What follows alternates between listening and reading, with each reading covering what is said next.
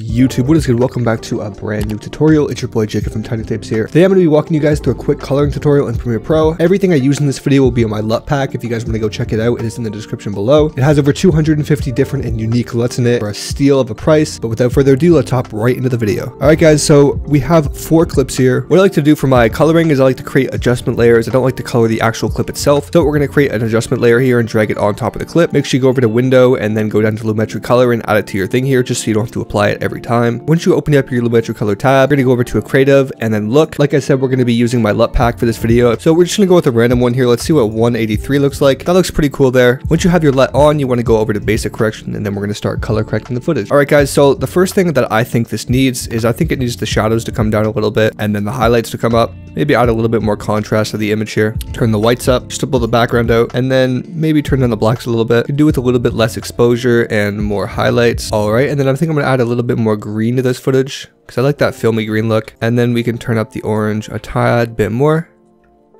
See how this looks here.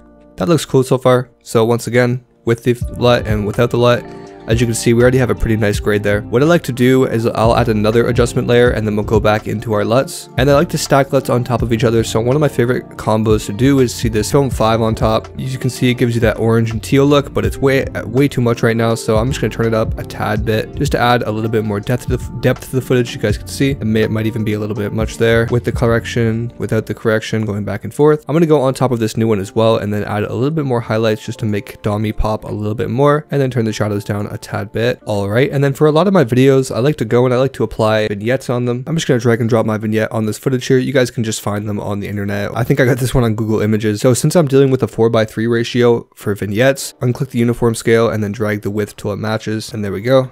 I just like to have that on top of there because it makes the center of the frame more visible. So I'm going to play that through for you guys. Without it and then with it.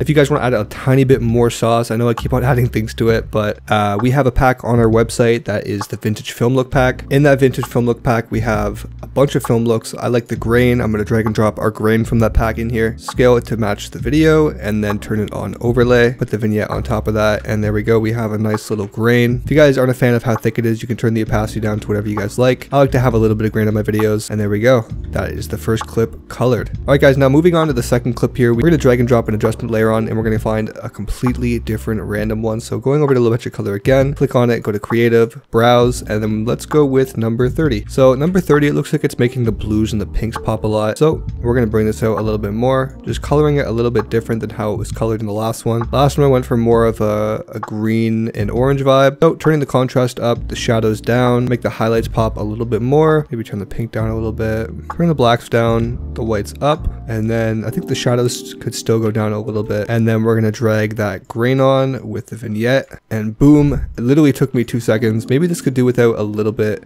less saturation. Totally up to you guys if you guys want to go for that look. So without, with, or you guys can turn up the saturation. I don't like how the orange is being blown out on his face, so I'm going to turn the saturation down a bit, and that is a completely different look with it, without it. Alright, and then let's move on to this one here. So when I'm color grading, I forgot to mention this earlier, I like to look for a starting frame. I forget what they call it in film school. I didn't go to film school. Well, I did it, but I dropped out on the fucking 3rd day, but they call it like a keyframe or like a starting frame or whatever. So we're going to find the frame that looks the best for all the colors. Once again, like before, going to open up creative, go to browse in our LUT pack. This time let's go with 170. See how this one looks. This one brings out the reds a lot, or the oranges, the red, same thing. Pretty much, not really. I'm going to turn down the shadows on this one all the way, not all the way actually, to about there. Turn up the contrast and then blow the highlights out a little bit. Turn up the whites, turn down the blacks. I'm going to add a little bit of green to this one, and then I think it needs more orange, just a little bit green like that. And then the exposure could go up a little bit, shadows down. I like the way that one looks there. If you guys want, you can add a little bit more green to it, but I like the way it looks right now.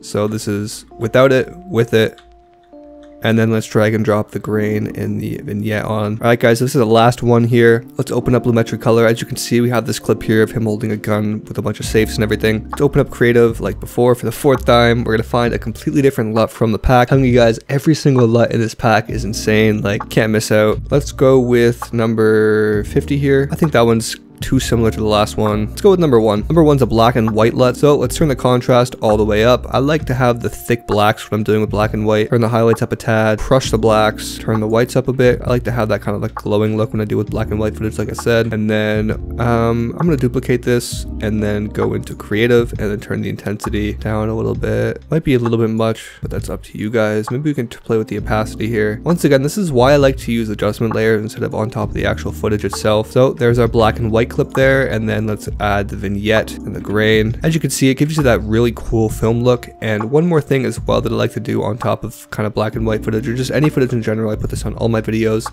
is my vintage glow preset. If you guys haven't seen it, go check it out. It's on my website. The way the vintage glow preset works is you want to duplicate the video clip and then throw the vintage glow on it. As you can see, it makes everything that's kind of bright go up, and then you guys can play with the opacity. And then let's say, for example, we add vintage glow to this one. Boom. See, it makes the shelf pop a lot more there in his hands once you come in. And then you guys can just play with the opacity on their own. The vintage glow on this one. Vintage glow I know for sure will make these posters pop a lot more, so let's add it on top. And boom, as you can see there, like everything in his chain glow, throw it on top there, and I like the way that looks there. Alright guys, and that is how I color my music videos in Premiere Pro. I use my LUT pack in this video. If you guys want to go check it out, it is linked in the description below. I highly recommend it. There are 280 plus LUTs in it. I think there's like 290 LUTs total, to be honest with you. So I colored 4 clips for you guys. Let me know in the comments below which one was your favorite. If you guys like this tutorial, I recommend checking out our last tutorial alongside a playlist of a bunch of other tutorials we have. Thank you guys so much for watching, and I'll catch you guys in the next one.